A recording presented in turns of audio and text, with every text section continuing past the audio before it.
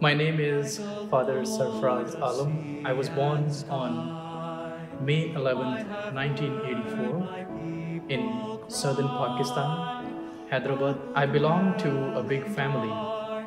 I have five brothers and four sisters, and I am on number fifth. Most of my education I received from Pakistan, my primary and high school education, and then went into the seminary back in Pakistan. And then I joined the Augustinians on September 8th, 2014, and that's where I came in the United States. I started my pre-novitiate in San Francisco and lived there for a year, then moved to Wisconsin as a novice, completed my novitiate education, and professed my first vows on July 31st, 2015. Further on, went to Chicago for my further studies.